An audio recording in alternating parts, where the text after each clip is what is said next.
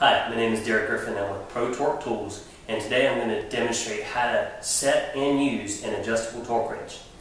An adjustable torque wrench is one where you can change the different torque levels based on how much force you need on the nut or bolt that you're tightening.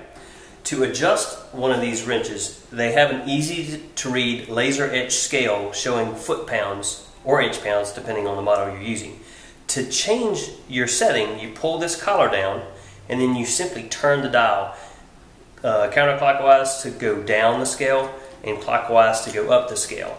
Once you reach the level that you need, then you put your wrench into a socket, put that socket on your bolt, and then you tighten it.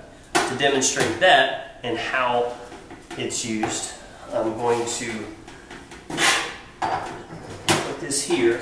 And then as you, this is a very big wrench, as you tighten and use an adjustable torque wrench, when you reach the torque level that's desired, the wrench is going to actually release just a little bit, and it signifies that you've reached your desired torque level.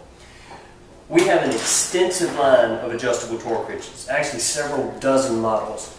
They start at 10 inch-pounds and go all the way to 2,000 foot-pounds. They're all available and in stock at great pricing and great service from ProTorqueTools.com.